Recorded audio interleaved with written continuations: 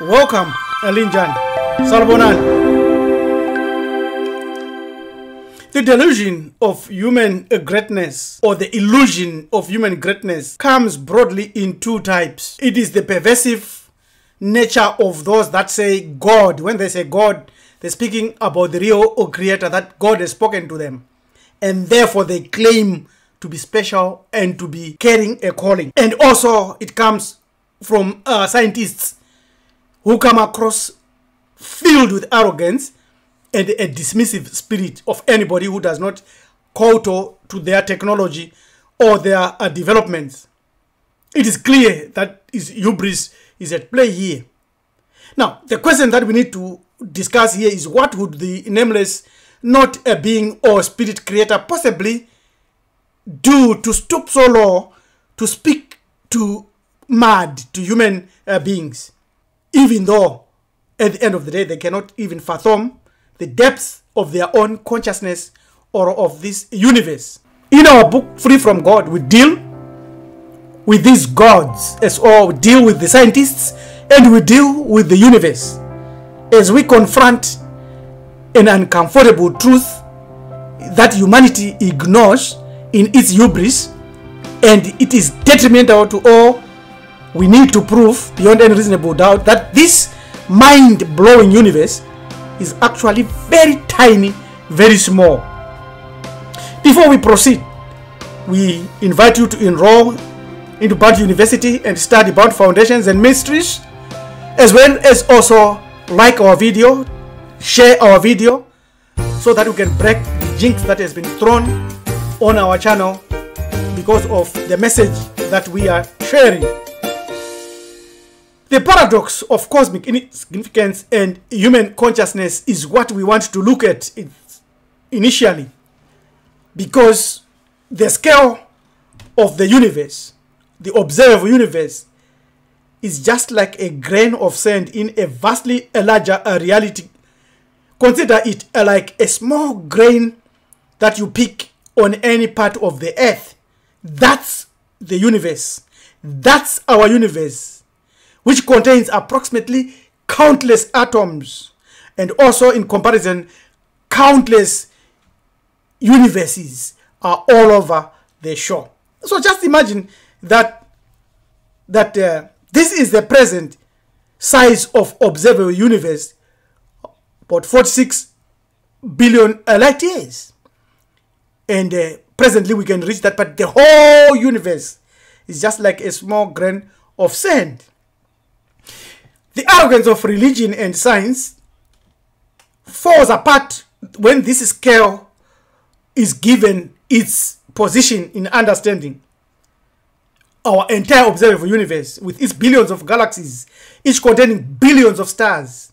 Yet this might just be less significant than just a grain of sand on an infinite beach. Here's the jaw-dropping part.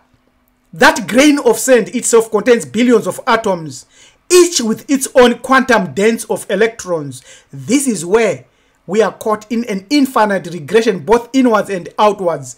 And the religion and science has placed prison bars to stop you from understanding something that is significant.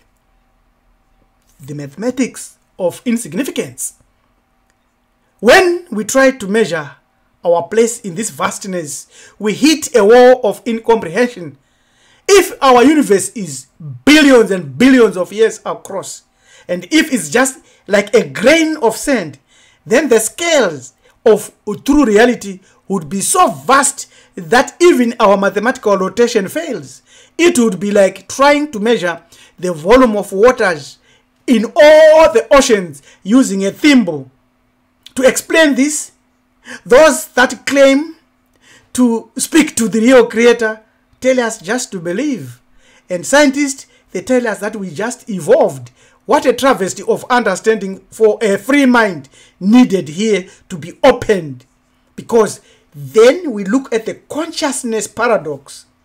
Our seemingly tiny consciousness is capable of contemplating vast amounts of data and vast amounts of reality, We can imagine multiple universes and grasp quantum mechanics and ponder infinity. How can something so small, smaller than the grain of sand, smaller than anything that you can think of, contain so vast concepts? It's like finding an entire ocean inside a droplet of water.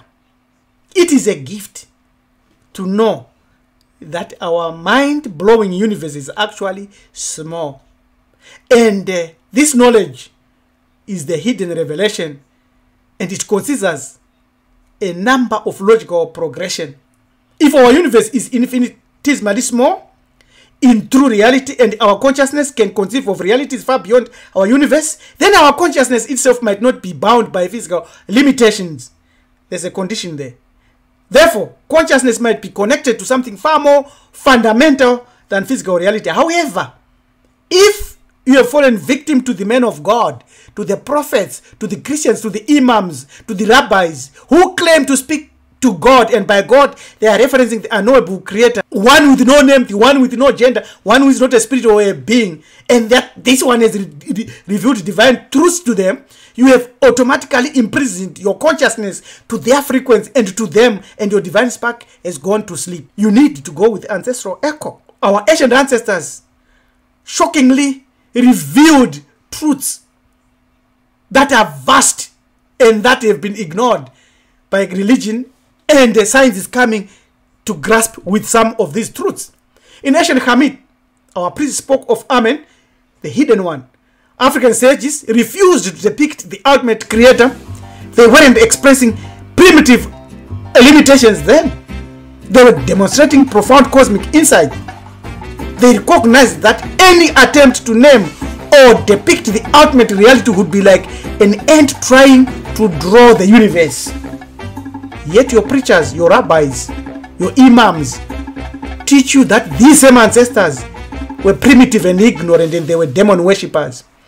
They wrote under the inspiration of the gods that none of the gods knew the true form of the unknowable creator. His image is not found unfolded in the papyrus roll. Nothing certain is testified about him. This is what our ancestors say. So we are speaking of the unknowable real creator beyond your God, your Allah, your Jesus, your Buddha, or anybody. It is written that the hidden one, the mysterious of form, the one who is in his form as the hidden one, the one who is hidden of aspect, mysterious of form. Here is where true wisdom is found.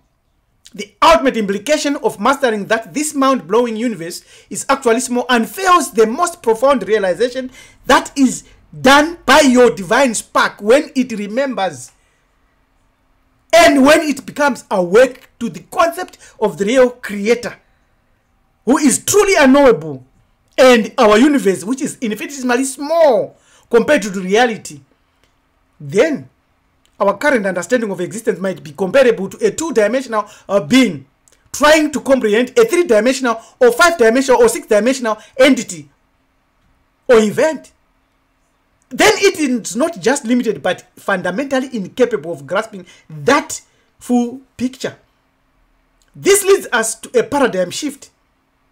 Perhaps true wisdom lies not in claiming to understand the ultimate reality, but in embracing our inability to comprehend it. Our greatest achievement might be recognizing the magnitude of what we do not know. This realization of what we do not know and what we cannot know and what we will never know should make your hair bristle, your body vibrate. Because the very ability to comprehend our cosmic insignificance is itself the evidence of our connection to something far vaster and more incomprehensible than we can imagine. This is not philosophical meandering. It's a logical progression that leads to a stunning conclusion. Why our consciousness is enabled to contemplate these vast concepts proves that it is a tiny fragment of something far more profound than our physical universe, and that it passed through the chasm, through the waters of Nyunyu to us via the gods. We are not insignificant because we are small. We are extraordinary because we can comprehend our smallness. The real creator isn't just hidden, just like what our ancestors taught. Is hidden behind veils and veils of infinity. That is what our minds can sense, but can never fully fathom or open or part.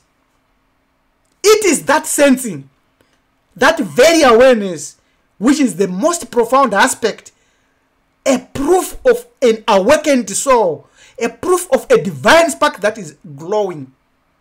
This isn't just food for thought. It's a complete restructuring of how you should view your consciousness and reality and your place in whatever lies beyond our cosmic grain of sand. Look at these implications now. Some scientists now, today, and some philosophers are rediscovering what our ancient ancestors taught and knew. That the ultimate nature of reality is beyond human comprehension. This is what animism teaches. When you see animism, think of quantum science in its developmental stage, not maturity. It will mature to animism later. Because our ancestors taught that the real creator is remote. While these Christians teach that their God can be seen, those who have seen Jesus have seen God, and someone wrestled with God in a wrestling match, our consciousness, which is so small, regularly contemplates concepts that dwarf our physical universe. Think about that. Our consciousness, which is so small, must regularly contemplate concepts that dwarf this physical universe. And perhaps we are not unique because we are special, but because we can recognize how unspecial we are. Here's the final tip and the crushing truth. Nothing exists at all. This is a merciless realization that even the universe itself is insignificant. Even if there are multiverses stacked one upon another in infinite array, they too are but a footnote in the infinite expanse of reality. That grain of sand. The creator, if such a term can even be used and applied, dwells, if that again can be used, in a realm so far beyond our comprehension that it may as well not exist at all. Think about that. Just think about that. In the face of this truth, humanity's claim to divine favor, to cosmic importance, or ultimate purpose dissolves like mist under the morning sun. We are nothing, and so is this universe. But in this nothingness lies your freedom, lies our freedom. The freedom to exist without pretense, to marvel at the infinite without needing to own it, and to let go of the need to be more than what we are. In conclusion, this lesson here is that we must stop pretending like Christians, like Jews, like Muslims, and like many others of what we are not. Christians say if you are born again, you are in heaven already when you are on earth. What a lie. Let us live with humility, not arrogance, with wonder, not entitlement. Anything less is an insult to the vast unknowable reality that birthed us and will one day may actually forget us because we have not lived by ma'at. There is a call to humility. The cosmos has no obligation to acknowledge us, let alone revolve around us. If anything, its vast indifference should shatter the illusion of our grandeur. Ancient traditions such as those taught by our ancestors in Hamid and many other parts on earth and in Africa grasped this truth. They revered intermediaries, gods, ancestors, spirits, not out of ignorance, but out of wisdom.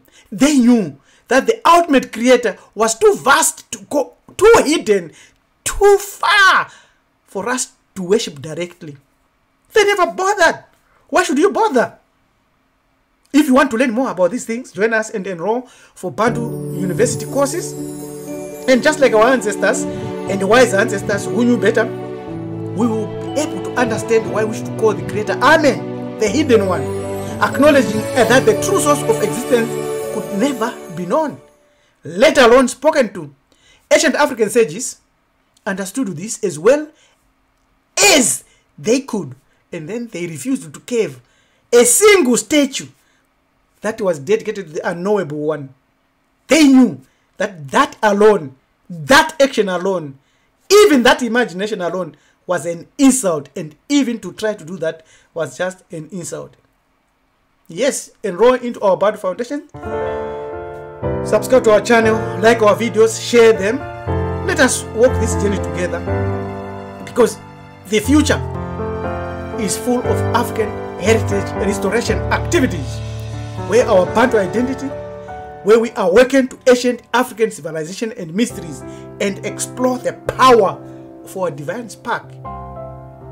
Your Hamanager to people teacher by LM says, wait, stay well till we meet again. Stay cool. Know thyself. Ameni. Ameni. Amenra.